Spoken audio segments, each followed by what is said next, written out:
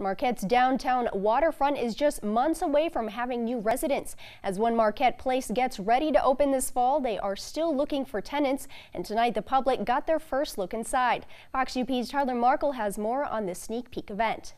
One Marquette Place, as this complex on Founders Landing next to the Hampton Inn is called, features 68 apartments ranging from studio to 3-bedroom. One Marquette Place, as well as the Landing condominiums, are part of a 10-year project that is nearing completion. Well, it's absolutely exciting, you know, to see a building like this come to fruition. It's just amazing.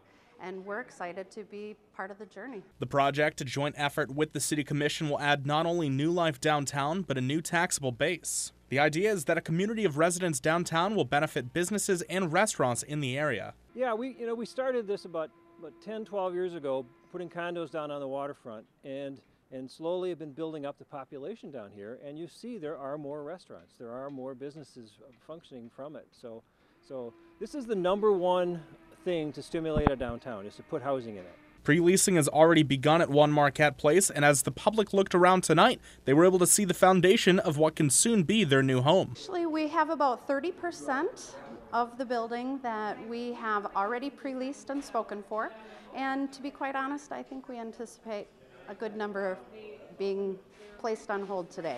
The first set of residents are scheduled to move in this October. If you weren't able to make it tonight, there are still plenty of opportunities to get a look inside. And we will be providing tours from this day forward. All you have to do is look us up, give us a call, send an inquiry through online. We will get back with you ASAP.